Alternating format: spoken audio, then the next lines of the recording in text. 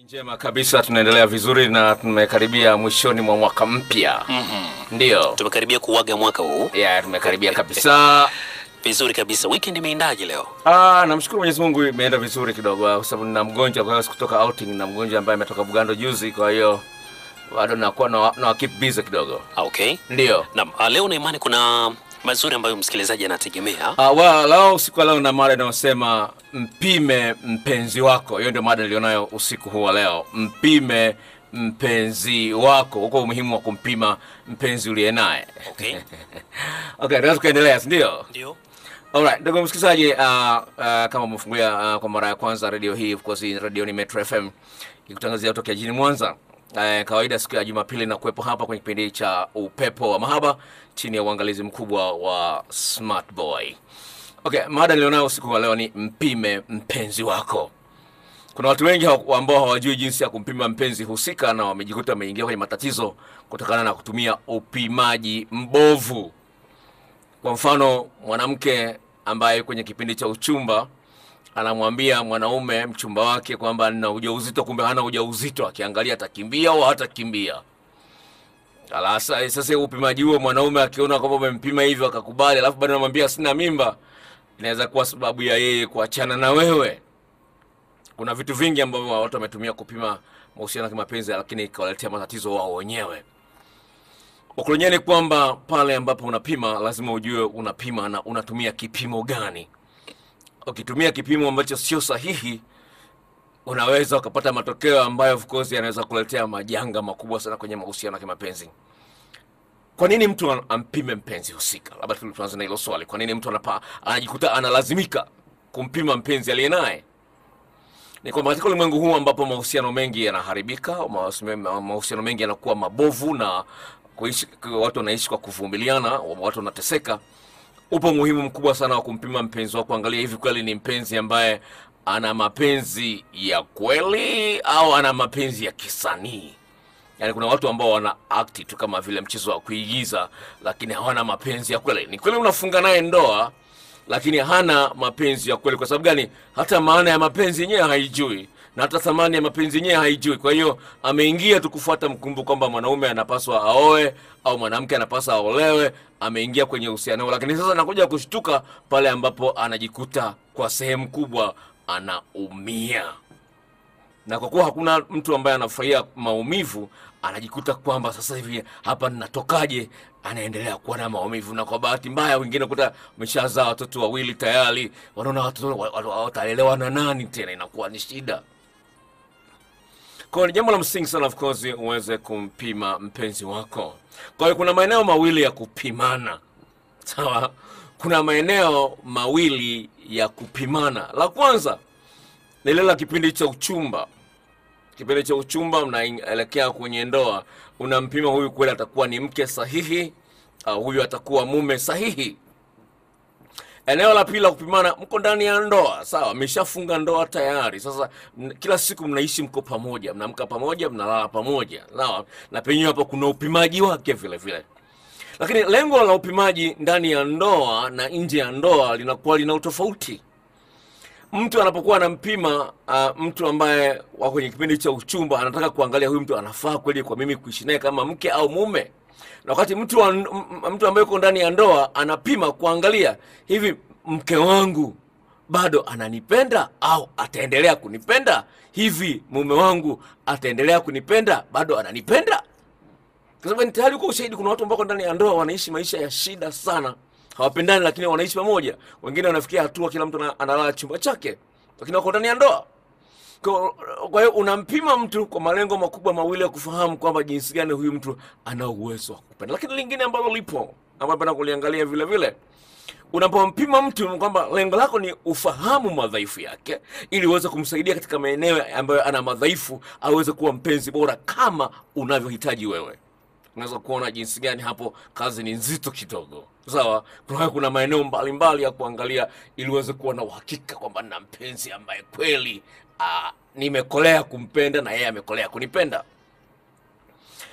Kubwa ambalo wanapenda kuambia wasikilizaji wetu wa Metro FM ni kwamba pale unapoona kwamba unaingia kwenye mahusiano na naanza kwenye eneo la kwanza la kipindi cha uchumba, Kikubwa ambacho unapaswa kufahamu kwamba naingia kwenye uchumba na huyu mtu kwa sababu ameniambia ananipenda na mimi nimekubali kwamba nampenda.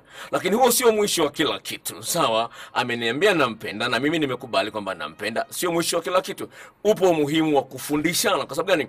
Kila mmoja ana historia tofauti. Wewe ushakuwa na wapenzi 3 kabla yake, yeye ashakuwa na wapenzi 7 kabla yake, amekulia kwenye mazingira tofauti. Kwa hiyo kuna umuhimu wa kufundishana jinsi gani ya kupendana kama watu wawili. Sawa, kwa kuna kufundishana. Kwa hiyo kwa mfano kama wewe unapenda pilipili, mimi sipendi pilipili. Sawa, wewe unapenda chai yenye sukari nyingi, mimi napenda chai yenye sukari kidogo. Kwa hiyo kuna tofauti nyingi katika maeneo mbalimbali. Jinsi gani unathamini muda, jinsi gani unaonyesha unamjali mwenzio, unamhudumia mwenzio katika maeneo mbalimbali. Kwa hiyo kipindi cha uchumba ni vyema sana mwanaume ambaye yuko kwenye kipindi cha uchumba au anaingia kwenye kipindi cha uchumba aangalie ni vitu gani vya kumpima mwanaume sahihi yukoje na mwanamke sahihi yukoje. Kwa wale ambao ni akina dada, sawa, kwa wale ambao ni akina dada, unapokuwa unaingia mahusiano na kijana wa kiume, amekwambia anakupenda, ni handsome kama smart boy, ana sauti nzuri kama smart boy, ana kazi nzuri kama smart boy, vitu kama hivyo. Kwa hiyo ana sifa nyingi ambazo kwa nje ukiziona kweli huyu kweli anafaa kuwa mume wangu. Sawa, kwa nje unaona ana sifa zote. Kadhalika na kina dada na kina kaka, na yeye ukimwona demu, sawa, ukimwona demu ana sura nzuri na nini, ana makali ya kutosha, matiti ya kutosha, anajua kutabasamu sawa sawa, na anajua kuoga, unajua kwamba huyu kweli huyu anafaa. Ni kwa mtazamo wa nje. Sasa jinsi gani sasa uingie ndani, uangalie kwenye ndani kuna nini? Kama ndani huko ndio kwenye vitu vyenyewe. Sawa, yai sio lile ganda la nje. Yai ni kule ndani kuna kiini kule ndani. Kitamu sana. Unaweza kuangalia yai nje kwa nje, yai nje kwa nje unaona kawaida yote ni yai. Lakini kama limeoza au zima, uweze kuliona mpaka utaboa uingie ndani. Yai ukiliangalia yai zima kabisa, lakini undani wake hujui ndani kukoje. Kwa utavutiwa na yai kweli ni kubwa, unaliona kama liko kwa macho, unaliona liko fresh. Kwa sababu hujaingia ndani kama inaweza kuwa limeoza, ukalikuletea uvundo. Kwa hiyo ni jinsi gani utaingia ndani. Kwa hiyo kwa mwanaume, ukitaka kumwingia mwanaume uangalie ndani kukoje. Sawa, kwa mwanaume uweze kufahamu undani wake ukoje. Sasa kwa mwanaume, la kwanza ambalo kwa binti anapaswa kuliangalia ni unyenyekevu. Unyenyekevu, jinsi gani huyu mwanaume yuko tayari kukusikiliza wewe, yuko tayari kukubali makosa anapokuwa amekosea, yuko tayari kusema samahani pale anapokuwa anajikuta kweli amekosea. Kama mwanadamu lazima akosee, lakini unapoona kwamba amekuwa mzito kusema samahani au kuomba radhi, hana unyenyekevu. Biblia inazungumza kwamba Mungu anawapa neema wanyenyekevu, bali anapingana na watu wenye kiburi. Waraka wa kwanza wa Petro sura ile ya 5 mstari wa 8. Sawa, nasema Mungu anawapa neema wanyenyekevu, anapingana na wale wenye kiburi. Kwa hiyo ukikutana na mtu ambaye sio mnyenyekevu, maana yake ni mtu kupingana naye. Sasa unaingia kwenye ugomvi. Uhusiano huo hata kama anakupa yake asigani kila siku, lakini unaingia kwenye eneo ambao ugomvi hautaisha. Kwa eneo la unyenyekevu hili linagusa pande zote mbili. Ukitaka kwa msichana na kwa mwanaume unapaswa uliangalie vile vile. Kwa hiyo linagusa kwa mwanaume, unapomwangalia mwanamke lazima uangalie awe na hicho kigezo vile vile, na mwanamke unapoangalia mwanaume lazima uangalie hicho kigezo vile vile. Lakini kwa wanawake wanapaswa wakiangalie kwa makini zaidi, kwa sababu asilimia kubwa ya wanaume wanapenda tabia za kibabe. Kwa hiyo jambo la msingi unapaswa uliangalie. Sawa. La pili, jinsi ya kumpima mpenzi wako katika kipindi kile cha uchumba ni jinsi gani kwa mwanaume. Sasa jinsi gani mwanaume anajua kutoa huduma kwa mwanamke, wanaita acts of service. Jinsi gani mwanaume anaweza kukuhudumia wewe kama mwanamke. Sawa, wale ambao wameangalia video zangu sifa za mwanaume wa kweli, nimelizungumzia hilo. Mwanamke ameumbwa na hali ya kupenda kumtegemea mwanaume. Hata kama akiwa nazo hela, bado angependa kuona mwanaume anamsupporti. Sasa lazima mwanaume of course aonyeshe jinsi gani anaweza kumhudumia mwanamke bila kuombwa. Usisubiri kuombwa. Ukiona mwanaume kwa sehemu kubwa anasubiri kuombwa, huyo mcheo itafikia mahali atakunyima kabisa. Onyesha jinsi gani yeye anajitoa. Yaani uko moyoni mwako, uko moyoni mwake na anaangalia mahitaji yako kwa karibu sana.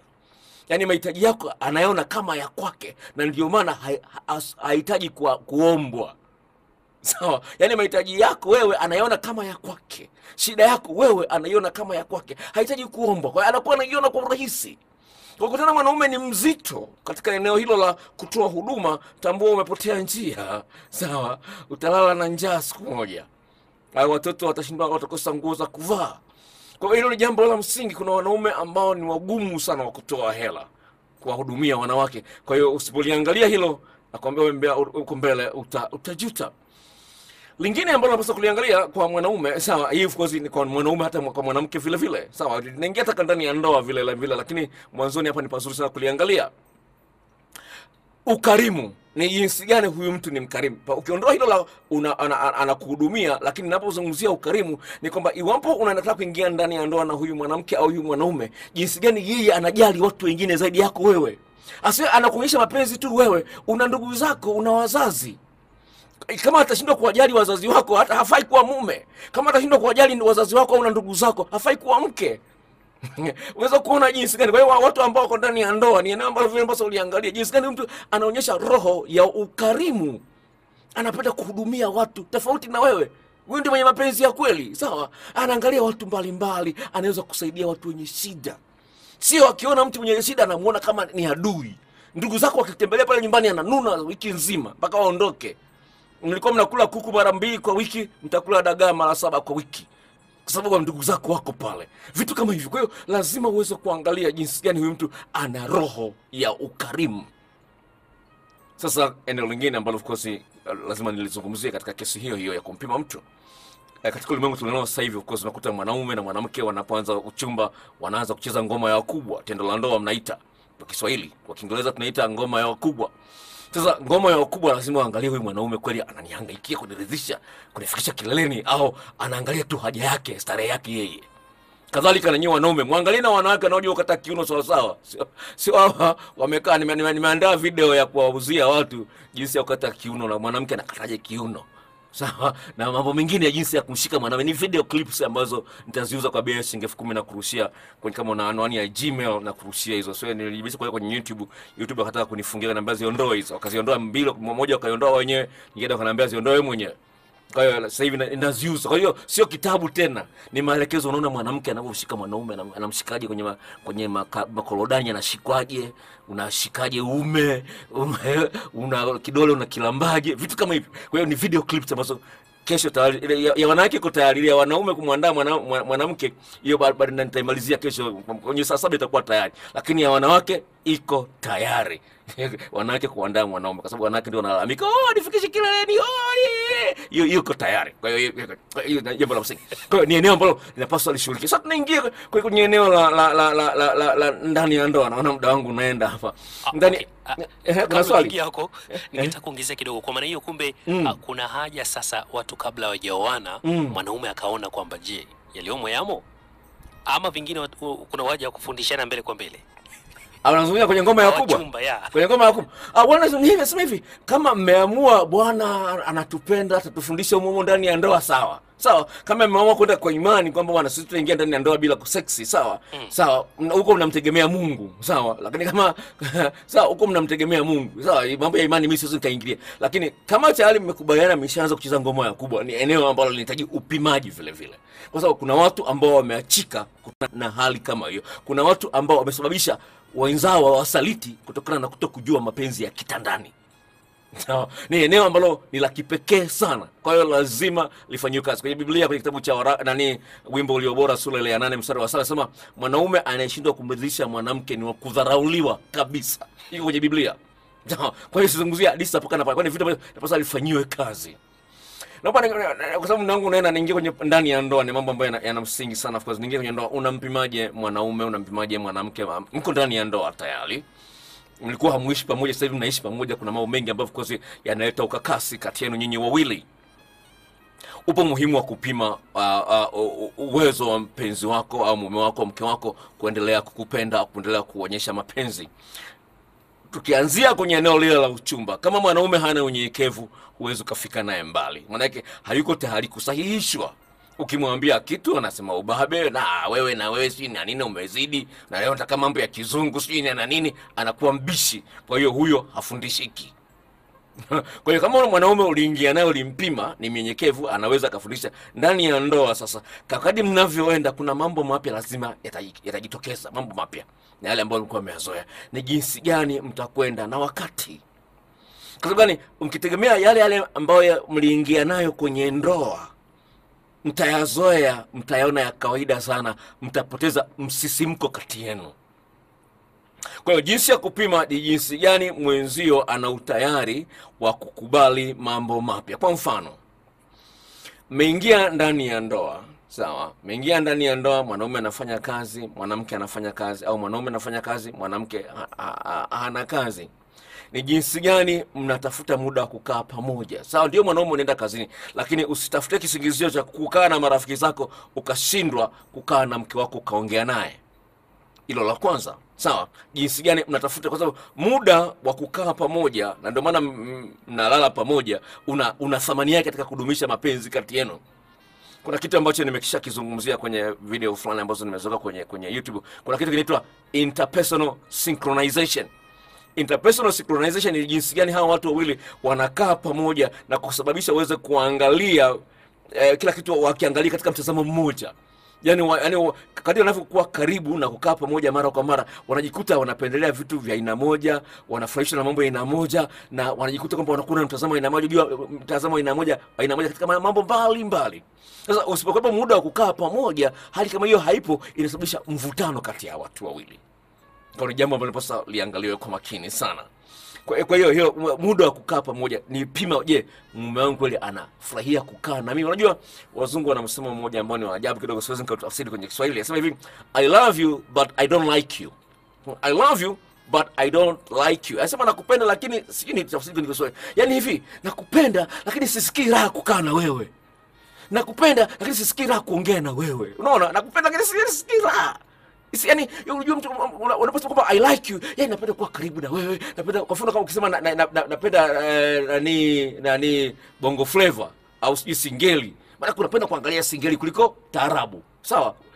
Yaani ukiona singeli na taarabu, utaacha taarabu utaangalia singeli. Kwa hiyo unaposema unakipenda ni kitu ambacho unakifurahia mara kwa mara. Kwa hiyo sasa hayo ni mazingira ambayo yanapaswa yatengenezwe na watu wawili ambao wako ndani ya ndoa.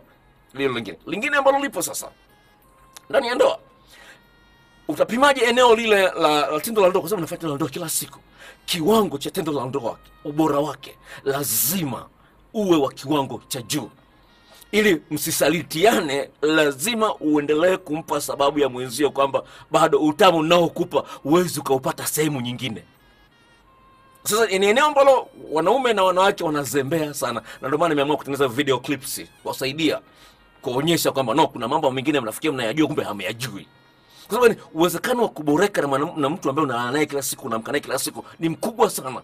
Lazima watafute vitu vipya, vitu tofauti ambavyo vitashtua akili. Nimeshatoa mfano huu kwa sikilizaji wapi, nilipenda nitoe nikimkana na malizia. Ni hivi, mtu ambaye alikuwa amezoea kuzoeza kupa shilingi 5,000 kila siku. Kila siku anakupa 5,000. Inafikia mahali umeizoea. Akikupa 6,000 unashtuka. Nasikia yani amenipa 6,000 afadhali. Mtu huyo sawa, alikuwa anakupa shilingi 5,000 akapunguza kwa 3,000, unashtuka. Kadhalika, mtu alikuwa anakupigia simu mara 3 kwa siku, sawa, akabakiza siku moja, unashtuka. Mtu anakupigia mara 3 kwa siku akakupigia mara 6, unashtuka. Kwa lazima kuwa na nyongeza ili mtu aendelee kufurahia, kuona thamani ya kuendeleza uhusiano ule. Lakini na kuwa vinapungua, maana yake haoni thamani ya kuendeleza uhusiano ule. Utafika wapi? Tunaingia kwenye ngwe ya maswali, ndugu mtazamaji. Tunaingia kwenye ngwe ya maswali. Tafadhali unapotuma swali lako, kama ni mwanaume sema ni mwanaume, kama ni mwanamke sema ni mwanamke. Itanisaidia kuelewa wewe ni nani ili uweze kulisoma, na umri wako vile vile, na urefu wa umri wako vile. Kama umri wako una miezi miwili, uhusiano wako una miezi miwili, ningependa nifahamu, au una miaka miwili, nifahamu niweze kujibu swali lako vizuri zaidi. Karibu baby boy, hebu wape